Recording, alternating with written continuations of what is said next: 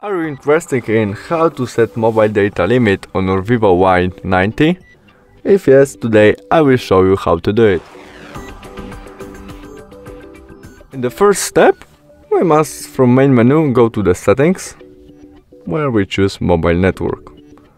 Now data monitor, where we have the car icon on the right corner. We press that and there data usage limit. Now we can turn on data usage limit per daily or monthly.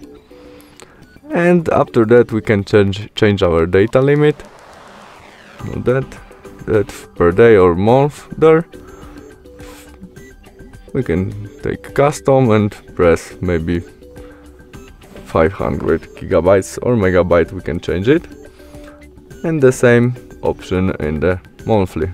Or we can change this option, which turn off our internet if we press that when we used our internet, or we get only warming in this case.